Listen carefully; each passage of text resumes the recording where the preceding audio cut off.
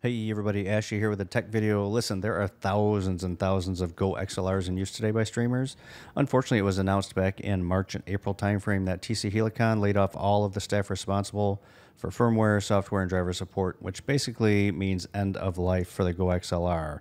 But this video isn't about comparing and contrasting Go XLR versus Elgato or Razer or Beacon or Mackie or RodeCaster, anything like that. That's on you to figure out, make your own decisions.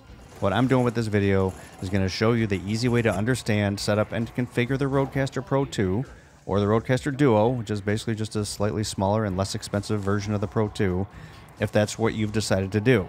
Now, what I ran into when I was first setting this up was in looking at a lot of videos online about setting this bad boy up, I couldn't find a single one that explained it very simply. So I decided to put it together myself, basically for the time-crunched gaming streamer. Note, this is not a feature-by-feature walkthrough of the RodeCaster. You can discover that on your own, just playing with the device, or, find some other videos. I'm also not going to go through the basics of how to turn it on, connect it to the internet, upgrade firmware, all that basic stuff. Again, you can do that on your own. What I'm doing with this video is going to help quickly get everything configured the right way in a dual PC streaming setup, so that OBS, Discord, the game, your microphone, headphones are all inputting and outputting to the right places. So let's start with a simple diagram of how not to set this up.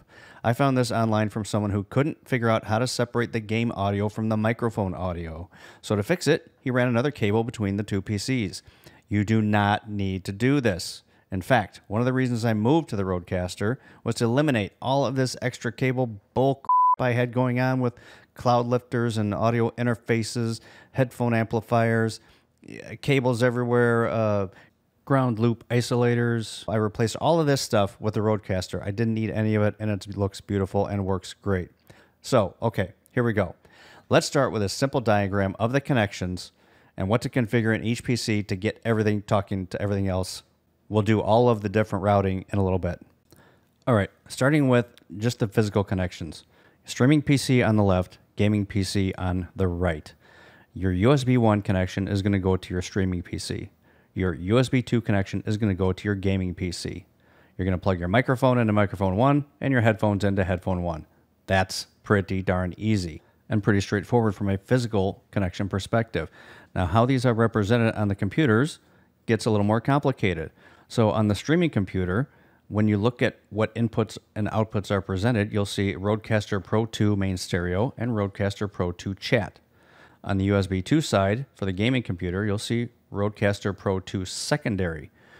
And in fact, what you're going to see on the gaming PC side is you're going to see two devices you can configure. One is going to be a headphone that is assigned to that secondary, and one is going to be a desktop microphone, also assigned to that secondary. Now, conceptually, what's going to happen here is we're going to have our microphone and all of our chat activity, whether it's to OBS or to Discord, is going to go over that chat channel. You're also going to send your mic over the RodeCaster Pro 2 secondary to your gaming machine over that desktop microphone so that you can talk in-game. Now, our game audio is going to be coming from the gaming machine over Pro 2 secondary and being sent out to Pro 2 main stereo and, of course, to your headphones. So when you put that all together, you have channel separation. We don't have our game audio going over the chat channel. We keep that nice and separate, and you don't need extra cables to connect those two to separate the audio. And then also, by the way, as far as our Discord chat coming back, we're going to bring that back over the Pro 2 chat channel so that we can manage that separately from the main audio coming from the PC. You don't have to do it that way. You can send your Discord chat back over the main stereo, but I choose to do it that way. Now, finishing up our basic configuration on our PC, on our gaming PC, we're going to set up our output to go to the RodeCaster Pro 2 secondary headphones, and our input for the microphone is going to be coming from the RodeCaster Pro 2 secondary as well, desktop microphone device. From there, we move over to the streaming PC, and we change our output to use the speakers, RodeCaster Pro 2 main stereo, and then for the input, we're going to use the RodeCaster Pro 2 chat microphone. And that is it from a basic configuration perspective. We've got the PC set up. We've got everything physically connected the way it needs to be. We don't need any extra cables to make everything work the way we want. We're going to do all that configuration in the Rode Central application coming up right now. All right, so firing up the Rode Central app, I'm just going to go through some basics here, and then we'll get into the more detailed routing. Everything you do here in the app, you can do on the on the device itself, and I've got it inset in a window there. We'll start with the audio setup, and audio setup shows you your faders that you have on the device, and these are customizable. This isn't the default configuration. This is what I put in place, and you can just basically what you do is you can just drag and drop these however you want them. Okay, so pretty easy to change which devices are on which faders. And then all you have to do to configure each one of these is you can click on a little icon, and you can see I have the Shure SM7B microphone. I have it configured with 59 decibels of gain. This is what I talked about, not needing a cloud lifter for the SM7B or other mics that might need a little help. You can crank this baby all the way up to, I think, 72 or 79 dB, so it works really well. And then it's got some default processing, you can set for, I'm not going to go into all that, but basically that's where you do it. And then you don't have to go back and click each one of these. If you just scroll through each one of these, then you can set the gain and any other processing you want on any of your inputs as you can just kind of scroll through them this way, arrow through them, makes it a little bit easier. Okay, so that's audio setup, right? And then you have device configuration. So starting with outputs, you have headphones. Now, if you have high sensitivity, earbuds and things like that. So I have some low sensitivity headphones. So I check that one. And of course, it tells you it's going to increase the output. Make sure you turn down your headphones first. You don't want to blow your ears out. All right. And before I get into monitor and all these other ones, let's look at display. Display just sets brightness, things like that. Blah, blah, blah. Don't care much about that. And then the system settings, MIDI information. Now, MIDI, if you are interested, those smart pads can be programmed with MIDI controls, and you can actually control OBS or Streamlabs through those smart pads. And you have a whole bunch of smart pads you can use. So I've used a couple of them, and so pretty slick. If you're interested in a video like that, let me know. Maybe I'll put one together.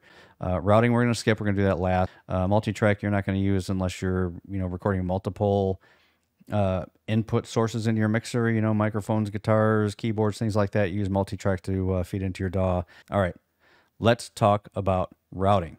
On our streaming PC, we have, maybe Spotify. We're playing music. We have Discord to do chat, and then of course we have our streaming software, OBS Studio, Streamlabs, XSplit, whatever. Okay.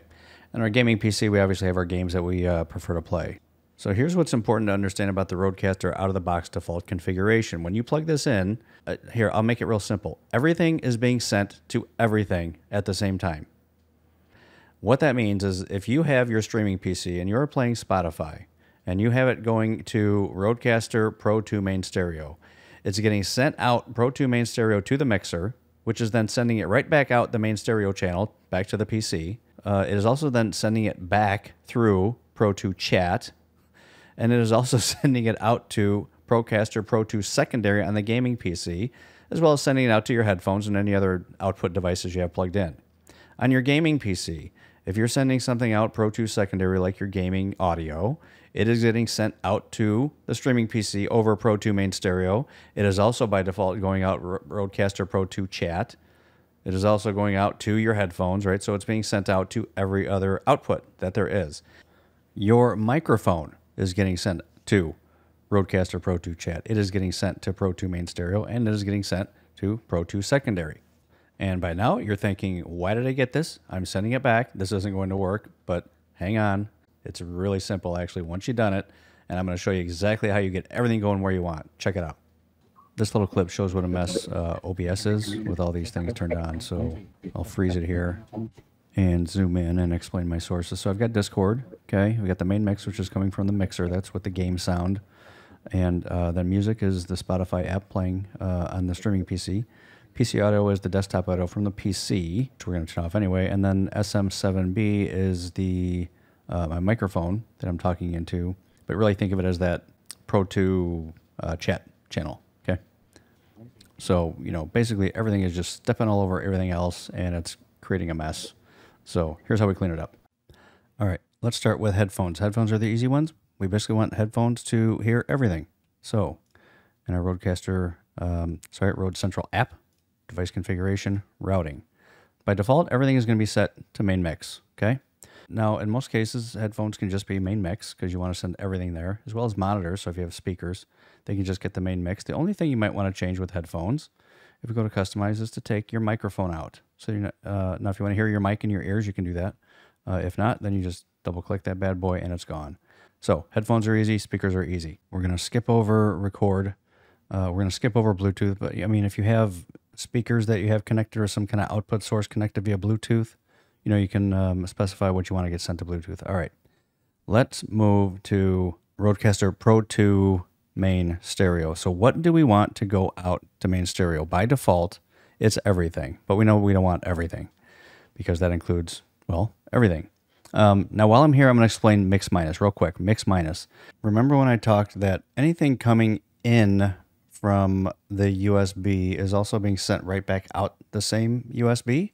That's basically what mix minus does. Mix minus prevents that. So if it were coming in, for example, from the streaming PC into the mixer, mix minus basically just subtracts that and doesn't allow that to be sent back out the same interface. What that looks like in custom is to just do this. That's all mix minus is. Now I never use mix minus because I'm always customizing stuff in here. All right. So anyway, but that's a good start. So we know we don't want to send our same things coming in on Pro 2 main stereo out. So that's a good start. So we'll just take these in order. Our microphone. We don't want our microphone going out the main stereo channel. We're going to send that out the chat channel, right? So we're going to get rid of that one. We don't want the main chat channel, anything that comes in there being sent out. So we're going to get rid of that. USB 2 secondary. So anything that comes in USB 2 secondary, do we want that to be sent out to our streaming computer? Well, our gaming audio is going to be coming in from that on USB 2. So we definitely want that to go out to the streaming computer. So we'll leave that one on. We don't have anything coming in Bluetooth. Our smart pad, do we want that going out? Well, that's an option. So let's say you're using the smart pad for sound effects. You have a choice. You can send those out the main channel and go those into your recording, or you can send those out to the voice channel or to the chat channel. Me personally, I send it out chat so I can control. So the only thing I have in game audio is game audio. And then I can control, what I do with my voice or what I do with sound effects or, things like that through the smart pad. Then I have those on a separate channel that I record that I can control in post. So I turn that one off. And then these inputs, are unused today at the point. So it doesn't hurt to leave them on. There's nothing in them. Well, actually I do on 3 and 4, but so anyway, I don't want those going out. So I turn those off. So with number 1, you're done. Okay. Let's look at next, our chat channel. Again, main mix. Let's go to custom. What do we want to go out to our chat? We want a microphone for sure. Definitely microphone going there. We don't want to be sending anything we get in from the gaming, in from the streaming PC back out the chat. So we disable that. We don't want to send anything that comes in from chat right back out the chat. So we do that. That's the mix minus. Okay. We don't want our gaming audio coming from our gaming PC going out chat. We only want the microphone. Okay. We don't want Bluetooth. And like I said, this is your choice, but I do have my sound effects and things like that going out to the microphone, so I leave that on. The other two I turn off. And then lastly, what do we want going to the gaming PC? Okay. Okay, so but first, we don't want itself going out, so we just do that one right away. Do we want our microphone audio going to the gaming PC? And the answer is yes, because that's how we get in-game chat to the game. So we leave our microphone on. Do we want other audio coming from the streaming PC, like music, anything else going out to our game? No, we don't want that either. Do we want anything from the chat channel that comes in from the streaming PC going out to the game? Probably not. I can't imagine why you'd want any Discord chats coming in going out to the game channel.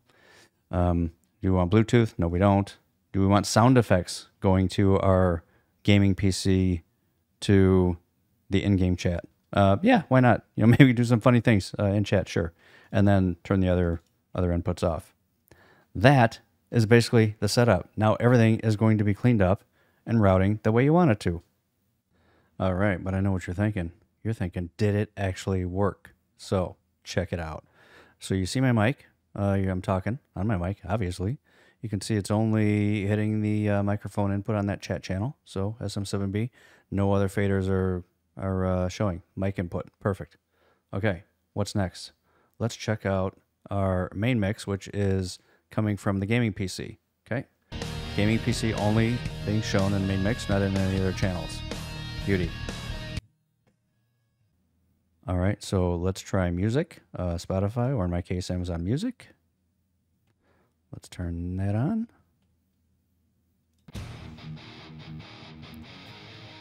So there we go. We got music coming in only in the music channel where I want it to be. Of course, it comes in PC audio because it's on the streaming PC. So we always just mute PC audio. Perfect. All right, and how about we check Discord now? So I'll put on my Discord test, and we'll see if Discord works. It should only, my microphone will be talking out to Discord, and then coming back in from Discord should come into here. Let's check it out. Check. 1, 2, 3. Beauty. Oh, and one last thing. Let's check those smart pads to see where that audio is coming from. So we'll try our little, a little applause track. See where that goes. Let's try our horn. We got our applause track coming in through the voice channel, not coming in through the main mix, so I can handle that separately in post. All right. So there you have it. Fully configured RodeCaster Pro 2 and a dual PC gaming streaming setup. All channels separated where they need to be separated. No extra cables required. No cloud lifters. No line in, line out. Rigmarole with between two PCs. Easy peasy. Oh, and I forgot to configure Discord, the inputs and outputs. So input is going to be the microphone from RodeCaster Pro 2 Chat. Output is going to be speakers from RodeCaster Pro 2 Chat. And then in-game chat, I'll just show you Modern Warfare. So your main speaker game sound device is going to be headphones, Pro 2 secondary. And then your voice chat output device is going to be headphone, again, same thing, headphones, RodeCaster Pro 2 secondary. And then your microphone is going to be the RodeCaster Pro 2 secondary as well, but microphone. So pretty straightforward. So hey, listen, I appreciate you watching. I hope that you enjoyed the video. If it helped you out, I appreciate you smashing that like button, maybe leaving a comment. Again, if you'd like to see a video on how to configure those smart pads to work with MIDI and controlling OBS or Streamlabs OBS, let me know and maybe I'll throw something together, okay? Again, thanks for watching, and I will see you later, or I will see you on another time. Peace.